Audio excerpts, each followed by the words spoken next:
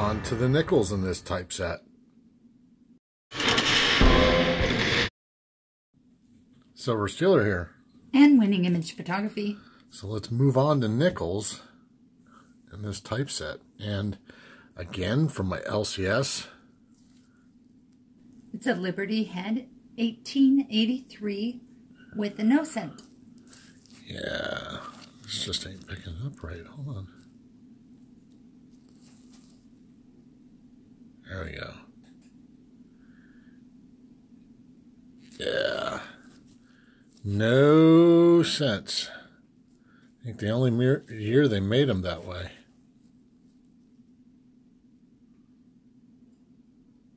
Very nice.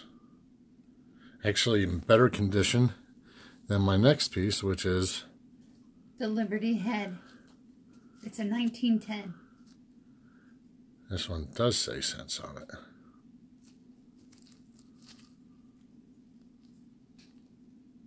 There we go. And we move on to the Buffalo Nickel. 1937. It's 1937, nothing spectacular. Just a hole filler. And then we have a, what is this, 1945? P, war nickel. A war nickel. So we got some silver here, 35%.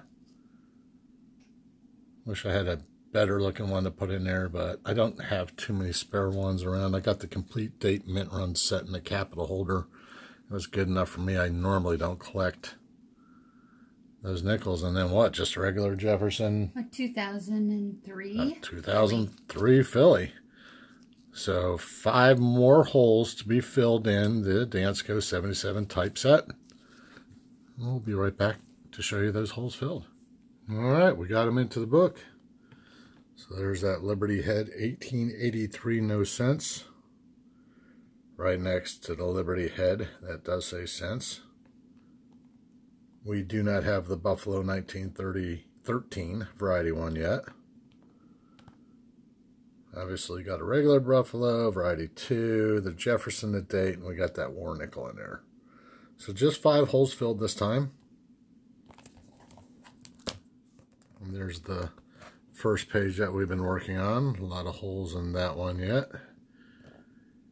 Yeah, this is going to take some time, but you do it a little by little. You'll be amazed how far you can get. Well, this series will be continually updated on the United States typeset, Dansco 77. Remember to like, subscribe, and all those other good things. I'll see you on the next video. Bye, everyone.